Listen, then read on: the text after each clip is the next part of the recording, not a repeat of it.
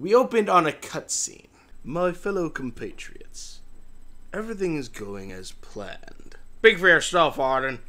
I'm stuck on this godforsaken submarine being led around by some four-eyed imbecile. Oh, come on now, Grumpy Muscles. Lighten up. Do you like screaming severed heads? Hey! Sorry, but I don't have a taste for such noise. Why, you little Judas! Gentlemen, please. Soon we'll all have what we want. Aye, but what say this plan of this would-be king would actually work? Thank you, Phantom. Gentlemen, you all are crucial to this plan, and when we succeed, we will all gain what we want, whether it be money, world domination, an heir, or freedom. Follow me, and as prophesied, the rising darkness will be ours. After a long rest, our heroes had the Cathedral District to explore, as Cole explained that the King Regis had a secret bunker somewhere in the district, only having a vague riddle on where to find it.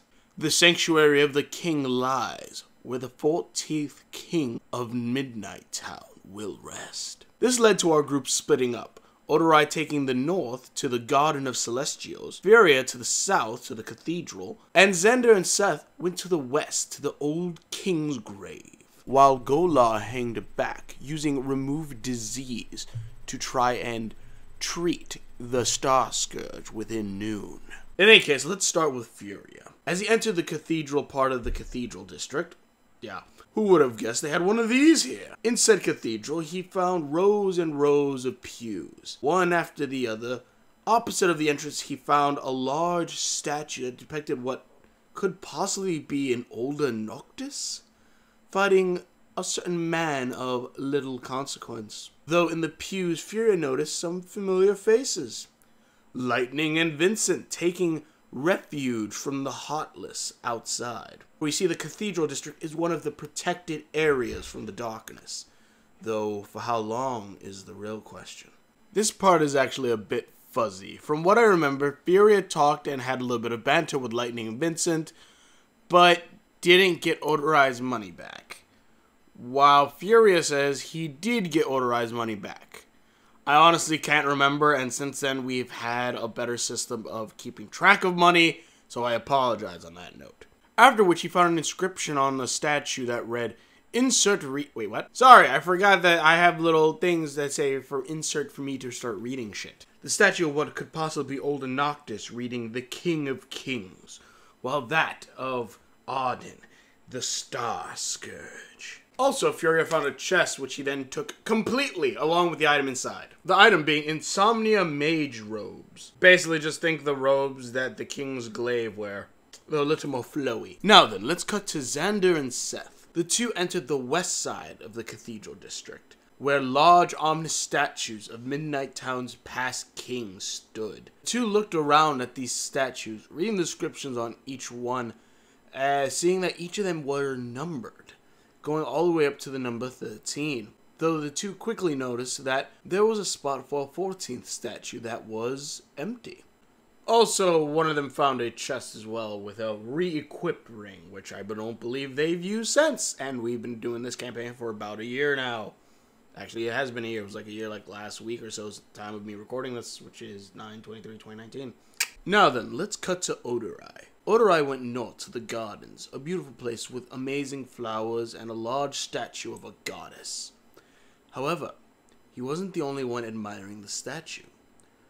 Odorai noticed a black hooded figure standing at the other end, looking up at the statue. The figure explained that this garden was made in the honor of the goddess of light, Eos, whose statue stood before them.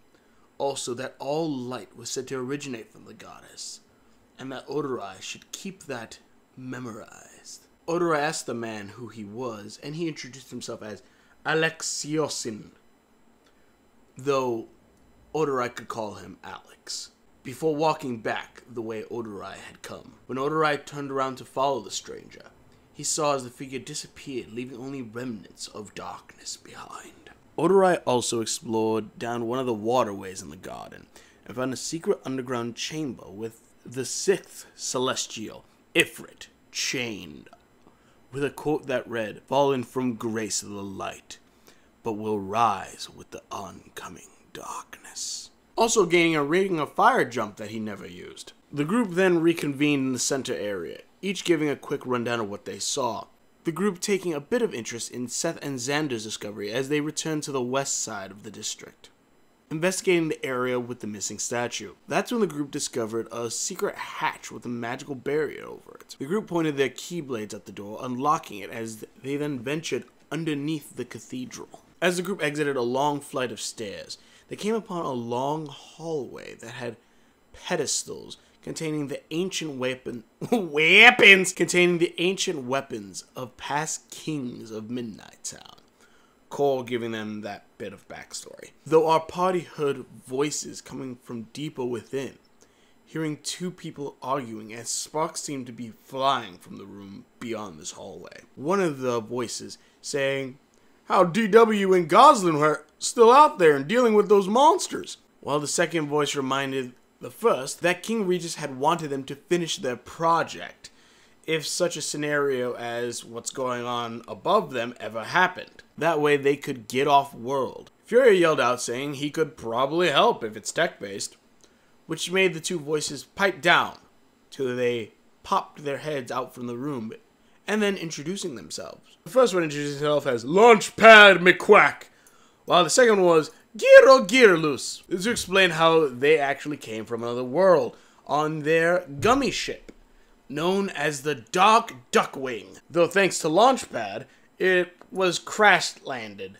But luckily, King Regis allowed them the resources, and not only that, a place to work on the ship, all in exchange for them building King Regis his very own ship, the Gummy Gallia, or the Regamia. It went back and forth between us. I think we kind of settled on the Gummy Gallia. After hearing what happened to King Regis and the now orphaned prince with them, Launchpad as well as Gearloose both decided that the party could take the Gummy Gallia, especially, to help Noctis get off world as well as the others. Furia was able to help fix both ships, though when the group decided to head out, Cole said that he and the others couldn't leave, since they needed to protect their home and that Noctis has a bit of an adventure ahead of him to become the king that this world will need. However, he did say we could take the Gummy Gallia as well as borrow the power of the past kings. Each of us allowed to take one of the royal arms, as long as we agree to return and help Noctis when the time comes to take back their home. Also, that the Ring of Lux given to them by Nyx will allow them to use the full power of their chosen royal arms by activating Armature, an ability that allows the wearer of the ring to call upon all the power of all the royal arms that the party wields all at once. And eventually we had to kind of nerf it a little bit, but, we'll talk about that when we get to it. With that, our heroes said their goodbyes and got on the Gummy Gallia and fired off into the lanes between. No, not before doing a drive-by on some Heartless.